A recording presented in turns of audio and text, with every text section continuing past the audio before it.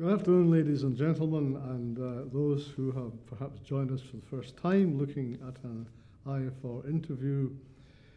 I'm very happy to have with me today Professor Geoff Beattie, a very distinguished international scholar in the field of psychology, who has taught at the University of Manchester.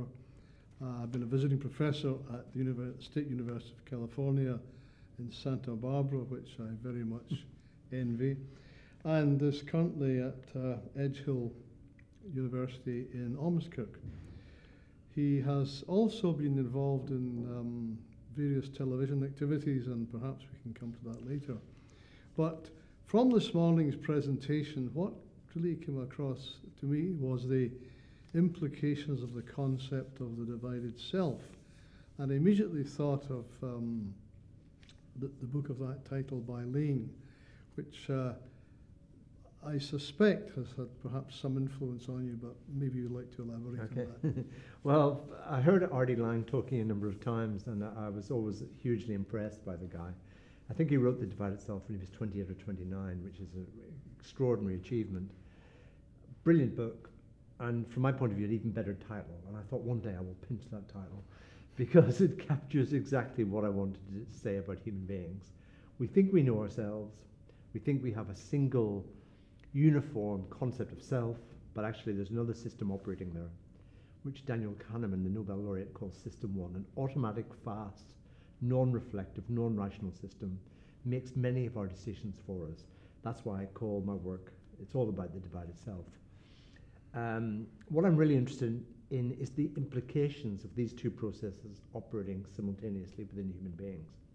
And the way I'm trying to pose the issue is with respect to a couple of the major challenges we face. I don't think anyone who reads the scientific literature couldn't be alarmed by the threat of climate change. And most people wring their hands about the fact that prejudice and inequality and racism still exist today. So why is that? Now, if you ask people, if you go into System 2, the logical self, people say, of course I'm not racist, and of course I care about the planet. But what I've been doing over the last few years is developing new ways of measuring how the automatic, unconscious mind responds. And unfortunately, it doesn't align itself necessarily with the conscious self. So when it comes to climate change, many people have been socialized to believing that success and status is all to do with high carbon lifestyles. Big cars, foreign holidays, a lot of waste in life, all of those kind of things. And when you measure people's implicit attitudes to the environment, they're not nearly as positive as what they say. When it comes to racism, everyone says that they don't discriminate on the basis of ethnicity or race. But again, the implicit measures suggest that there is a distinct own race bias, which comes out in shortlisting decisions. And I'm interested in exploring this divided self, exploring what the implications of this is, exploring how the two systems interact with each other. Because the extraordinary thing is, if we have this kind of unconscious self making a lot of decisions for us, at some point we have to justify our decisions, and it must be feeding information through. And part of the research that we've been doing over the past few years is looking at how our automatic self guides us to notice certain things about a situation, or about a person, or about someone's CV, to allow this kind of logical, rational self, which is being expressed in speech, to kind of make a decision that looks right. So to me, there's a lot of interesting work to be done here. These are, in some sense, like everything in psychology, nothing is new. The ideas have been around for a long time. They've been around for a long time before R.D. Liang.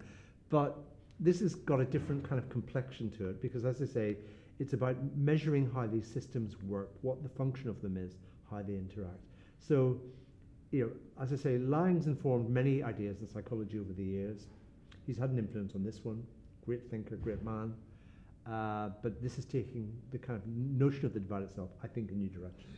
So really, unless I'm wrong, what you're saying is that the contemporary situation that we live in is forcing us to look again at the concept of the divided self and how actually this plays out in the modern world, rather than just purely at an academic level. Yeah, I think that's a really good point, because the problems we're facing are so monumental.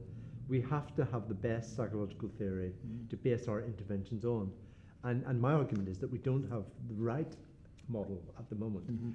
Now, I'm not taking Liang's idea of the divided self as the base for my thinking, but I'm taking his idea that there is a division in the human mind.